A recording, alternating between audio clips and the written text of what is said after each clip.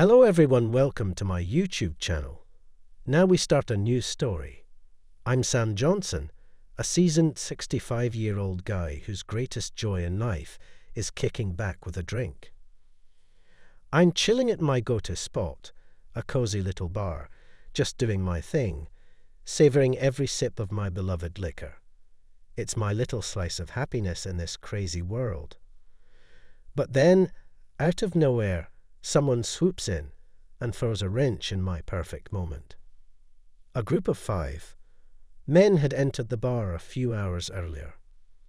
They looked like troublemakers, laughing obnoxiously loud and bothering other customers. I couldn't stand it anymore and glared at them. They seemed to notice my stare. "Hey, old man, what are you glaring at?" One of the men confronted me. "You got a problem with us, huh?" The man shouted angrily and approached me. I couldn't just ignore him. "Guys, aren't you being a bit too loud?"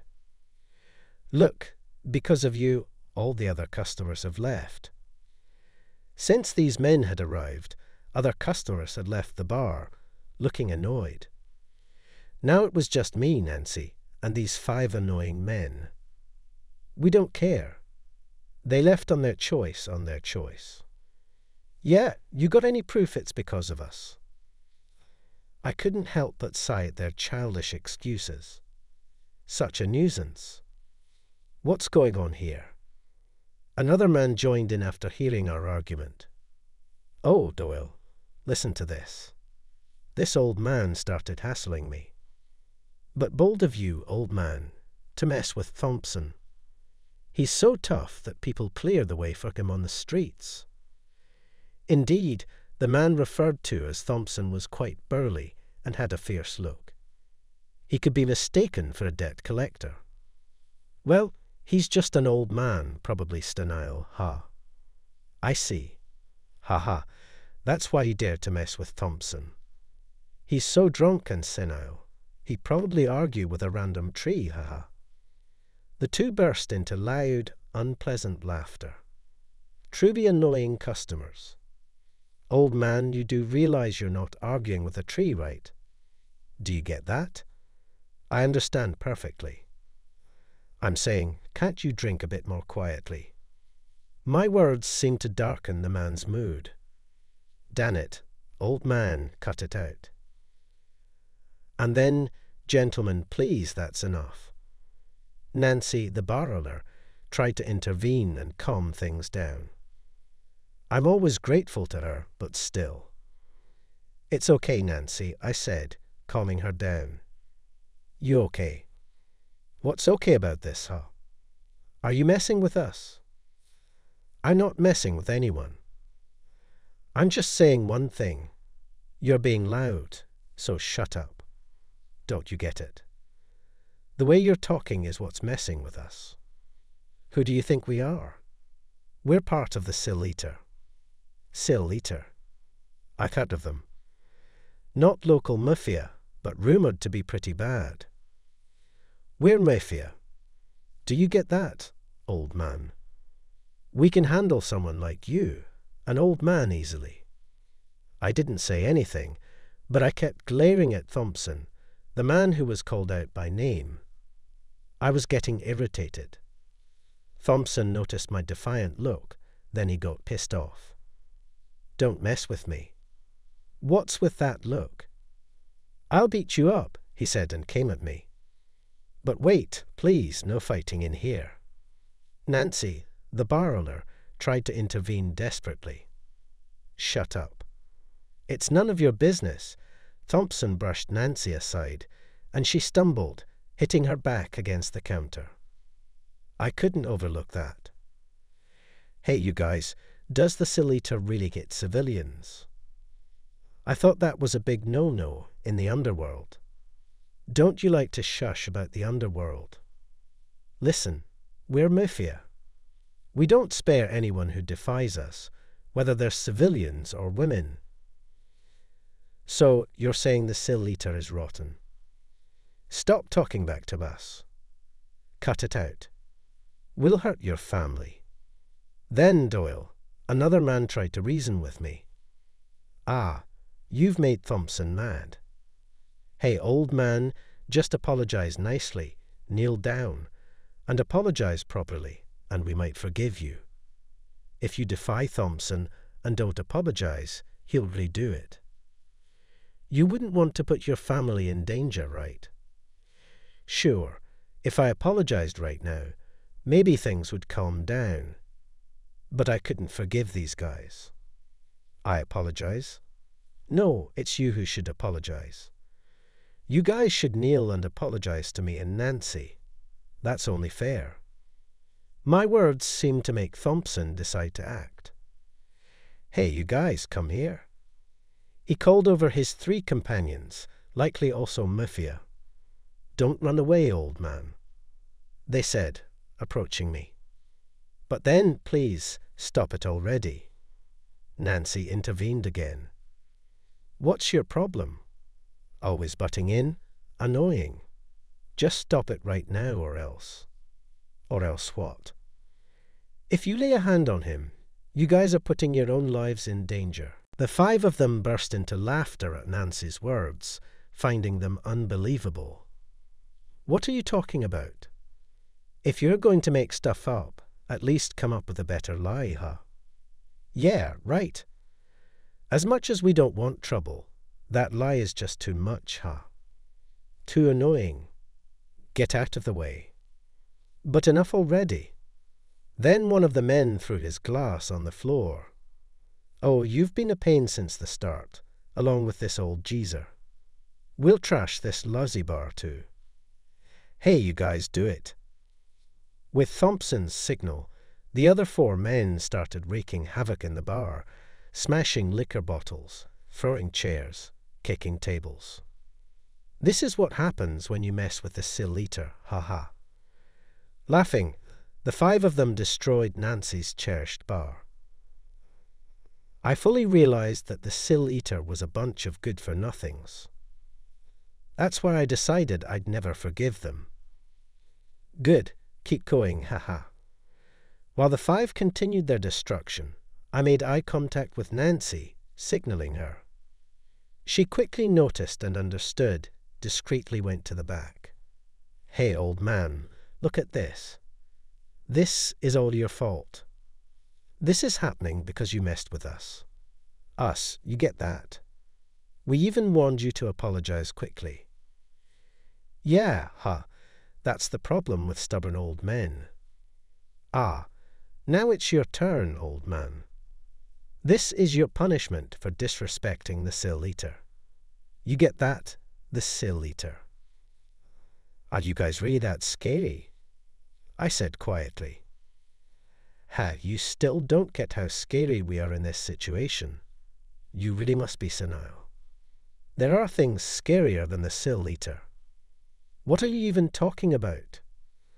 "There are 2 types of mafia, those who follow a code of honor and those like you who don't. At first glance, mafia like yours, who seem to have no honor, might appear scarier. You're the kind of one who will attack indiscriminately, whether the other person is a civilian or not, just because they've annoyed you. But the truly scary ones aren't mafia like yours. It's those who follow a code of honor. If you act against their code, they'll chase you to the ends of the earth. They'll use any means necessary, no matter how long it takes or how much effort it requires, to ensure their target experiences hell." "What are you trying to say, huh?" Then I revealed my identity. I should have introduced myself earlier. You guys must have heard of me. My name is Sam Johnson. As I said this, Thompson and the others' expressions changed. They halted their movement and turned serious. "What did you just say?" "Sam Johnson." "That's what I said. Sam Johnson. As in, the Sam Johnson, the underworld hero. Sam Johnson, the legendary mafia. The name Sam Johnson is too well known in the underground world. There isn't a mafia who wouldn't know it. I became a mafia as a natural progression after my father, who was also in the mafia. As the successor of the Naru, I worked diligently for the mafia. I've done plenty of dirty work. I became known as the underworld hero during a conflict with the Ant Gran. At that time, the Ant Gran had their eyes on us, and several islands were ravaged. The mafia kept growing in size, and many groups were attacked, becoming an uncontrollable force. The Ant Gran was the enemy of all mafia.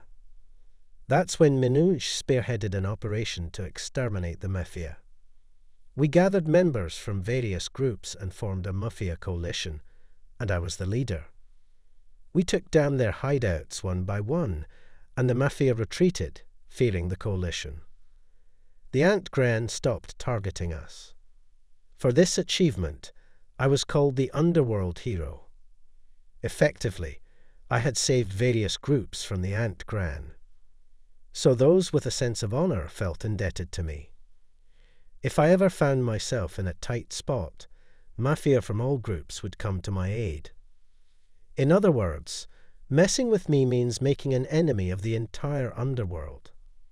"Ah, you're lying," Thompson exclaimed. "No, we. You're Sam Johnson. That's just a coincidence. It's true, so there's nothing I can do about it. By the way, I'm now the president of the Naru. You're probably just saying that. Sam Johnson is a well-known name. It wouldn't be strange for a regular person to know it. You thought mentioning a big name would scare us off, but we're not falling for that.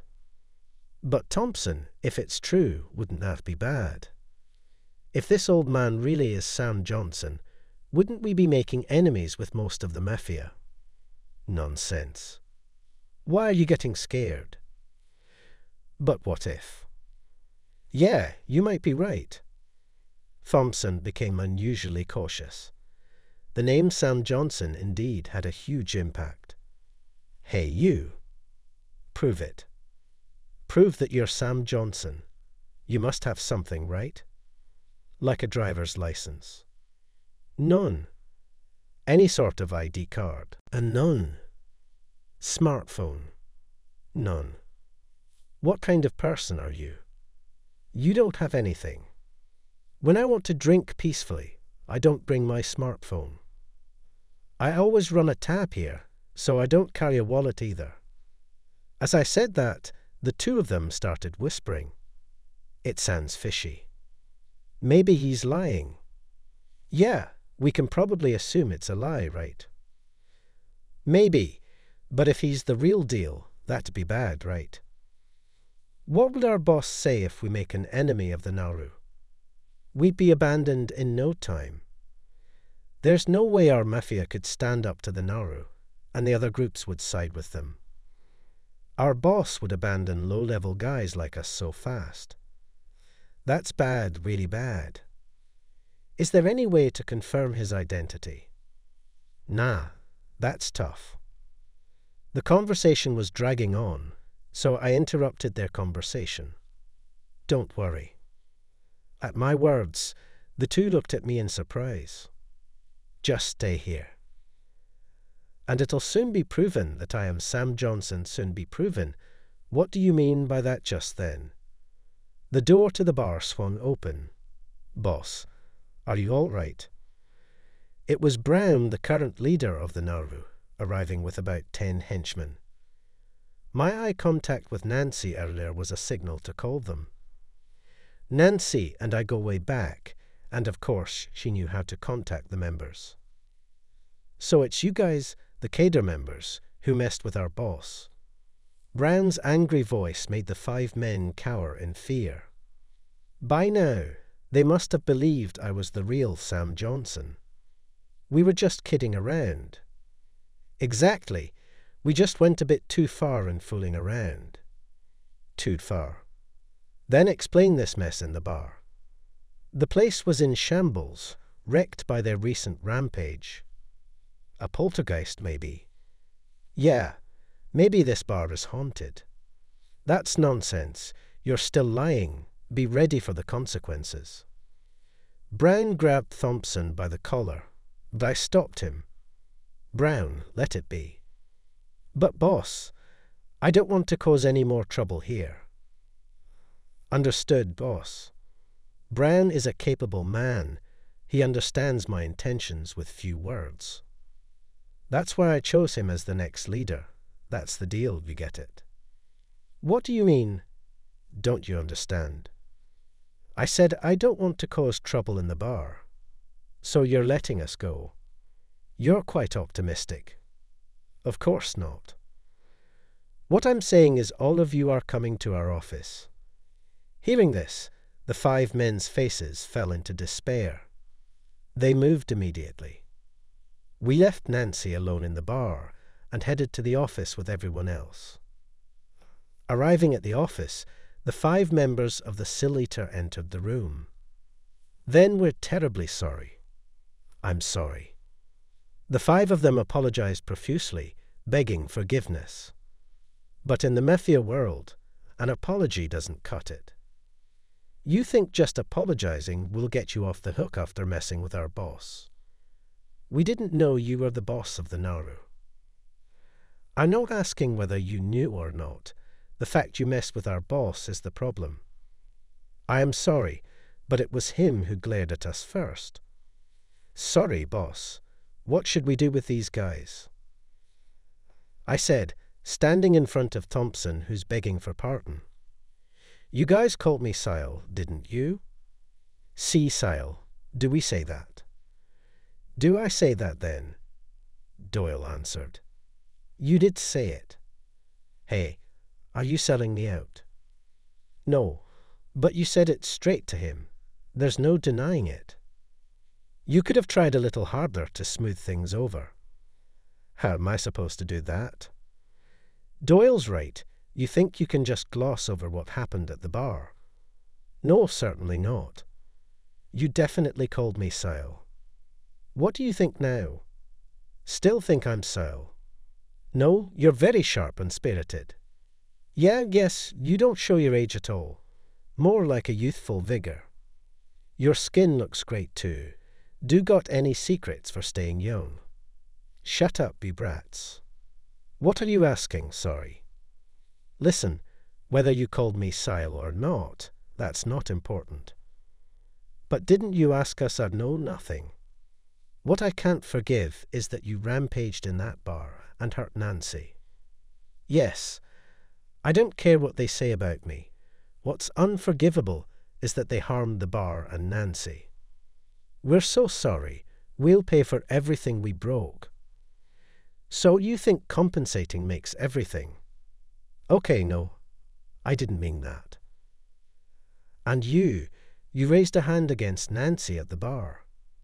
It was more like just pushing her away. Don't make excuses. Sorry, raising a hand against civilians is a big no-no in our world. Can't overlook mafia who don't get that. You knew what fate awaited you when you came here. I will never forgive you. You're mafia without a shred of honor. I'm not kind enough to forgive guys like you. You or the Southeast leader will make things up for it, you understand. Yes, understood. That's the end of the discussion. Brown, handle it. Understood. All right, take them away. Brown instructed his men. Then they gathered around the 5 and made them stand up. Let's go. Where to? To the docks. Hearing that, the 5 began to panic. Please, anything but that. Mafia like you are better off gone for the good of society. You've been roughing up civilians for too long. Time to face the consequences. We won't do it again, ever. Please forgive us. Help us, please. It's too late for any words now. You should have reflected back at the bar. It's too late. No, not that. All right. Take them away. Just then, the door burst open. Sam. The one who rushed into the room was Nancy, the bar owner I had been with earlier. She must have headed here right after we left. She already knew this place and is familiar with the members, so it was easy for her to come here once she knew where we were. Please, not the docks. Anything but that. Please forgive us." The men continued to beg for mercy. Nancy looked at them and said, "Please let them go." Perhaps her words gave them hope. The 5 men abruptly stopped begging. Nancy, a victim herself, why would she ask for these 5 to be forgiven? Why should I forgive them? You were harmed too. But they didn't do anything that bad. They said some harsh words and broke things. But they didn't physically harm anyone. That's just this time. If left unchecked, they might harm civilians someday.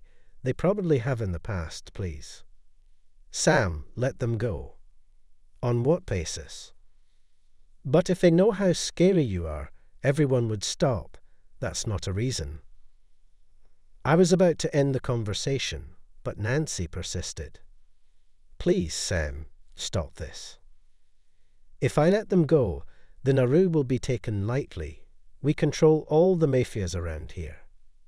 If we overlook mafia attacking civilians, other mafia might start doing it too, you know, right? Because of the Nauru, mafia here don't mess with civilians, I know, but I'm still asking you to stop. Why? I don't want you to hurt anyone anymore for me. Her words left me speechless. Memories of the past resurfaced, memories I wanted to forget but couldn't. During the frequent conflicts between the Chinese mafia and the American mafia coalition, an incident occurred. A civilian family of 3 got caught up in the conflict. I wasn't the one who laid hands on them, but I decided to attack the Chinese mafia that day at a place and time with many civilians, knowing the risk of involving them. The parents died, leaving only their daughter. That daughter was Nancy. I've regretted that day ever since. That's why I've been financially supporting her. I transformed the Nauru into one that protects civilians, not harms them, and grew it into a major power that controls other mafias. I thought this would be my atonement to the deceased parents and to her. I know you've been trying hard for me, but it's enough. I don't want to see you get hurt, and even if they are mafia, I don't want you to harm anyone else. Hearing her say this, I was left with no choice. My intention in punishing the SIL leader was to set an example for them and other mafia about what happens when you mess with civilians. In fact, my actions thus far had deterred other mafia in the area from harming civilians. But if she doesn't want that, then maybe I shouldn't proceed. Hey, you guys, I said to the 5 mafia who had caused trouble at the bar. Yes, what is it? Can you make a promise? A promise? Can you promise never to lay a hand on civilians again? Yes, of course. We absolutely won't. The other 3 also chimed in, promising. You know what will happen if we find out you've messed with civilians, right? Of course, it's straight to the docks, isn't it? Right? Remember that. We will be watching you. Yes, understood. That settled the matter. Brown, yes. Let them go, understood. After releasing the 5, they thanked us and hurried away. This resolved the issue with the 5 mafia. I'm sorry for asking too much. Nancy said to me as I escorted her back to the bar. No, I'm the one who should apologize for bringing up painful memories. It's not something you need to apologize for, Sam. But still, Sam, startled by her sudden loud voice, turned to her. Please forgive yourself. Your regret and apologies have been more than enough. Don't apologize anymore. All right then, come to the bar again. I'll be waiting. Yeah, I'll visit again. See you then. And with that, Nancy and I parted ways. Since the day I inadvertently involved civilians in a conflict, I believe changing the mafia world was my atonement. I protected civilians and showed no mercy to mafia who harmed them. But perhaps I need to rethink my approach now. It was a night that made me reflect on this months later. I was drinking at Nye's bar as usual. The place once wrecked by the 5 Mafia was now completely refurbished. I had the Southeast Leader members compensate for all the repair costs and replaced everything that was broken. Everything's been replaced, even the old stuff, so it's much cleaner than before, Nancy said with a smile. Since that day, I've been thinking about how I should live my life, and finally, I found my answer. I've made a decision about something. What is it? My way of living. I'm going to stop hurting Mafia to prevent them from harming civilians. Is that so?